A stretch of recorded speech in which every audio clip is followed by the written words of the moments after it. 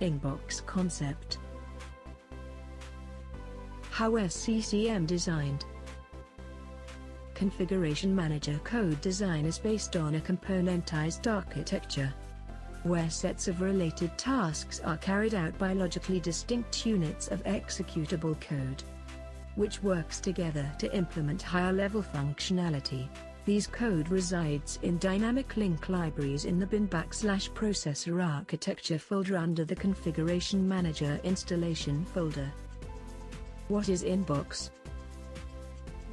Configuration Manager's components use folders known as inboxes to receive files from other components within the site.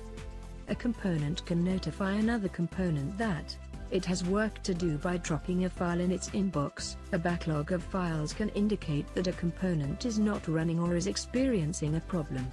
The inbox folders temporarily store files before they are processed to the site database or transferred to another site or site component. For more videos, like and subscribe my YouTube channel. And also visit www.titanfratutorials.com.